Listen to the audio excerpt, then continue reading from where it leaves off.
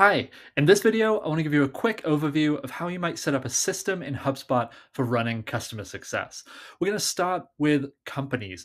These are going to be the central record that'll give us a 360-degree view of all of our accounts. What we're looking at here is some filtered lists. So we have all our companies, we have a list for upcoming renewals, at-risk accounts, and any companies that are specifically assigned to me as a CSM or as a leader. That way, whenever I need to go into an individual record, if I open up this one here, I can get everything that I need about an account in one place.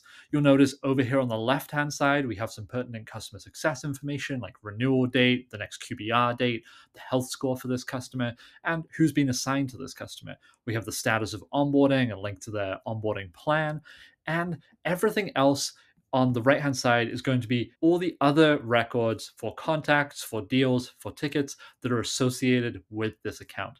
And finally, up at the top here, we use this pinned note template to give a quick overview of the accounts so that anybody who's taking a look, whether they're on the success team, whether in sales, marketing, whoever it is at the company, can quickly get context on this account, what problem they're trying to solve, and how things are going. The next thing that we're going to take a look at is if I go into pipelines, we can use pipelines in HubSpot to manage specific stages of the customer journey. So this one that we're looking at here is for onboarding, but we might also have another one for renewals or upsells or any other commercial moments in the journey.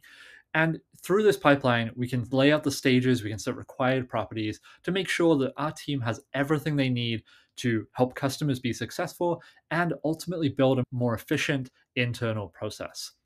Next, we have workflows. Workflows in HubSpot are a really great way to automate the repetitive work. We can do things like move deals that are closed won in our sales pipeline on into onboarding. We can set up the onboarding handoff. We can include information about the type of customer that we're going to be working with. We can attach a customer facing plan. We can send email, we can assign owners of that contact, and we can move data around to make sure that everything stays in sync. We can also use workflows to set health scores, to set specific statuses on health scores, to set trends, to do all sorts of interesting things with the data that we have in HubSpot. Finally, we can use HubSpot's reporting to give us a really good high-level picture of what is happening with all our accounts. In this case, we're looking at a report for customer health. So we have all of our accounts laid out with their specific health scores, the trend, as we mentioned, and the breakdown of the score, along with that same health score broken up by the score for every account, and also by the individual CSMs who are working with accounts. And finally, we have this report at the bottom for any missing data. This is just one of the reports that we can create, but everything that we're showing here is going to really give you a system to build and operationalize your customer success process inside of HubSpot.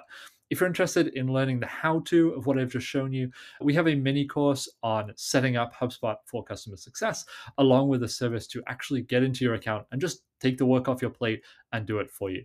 But I'd love to hear what you think.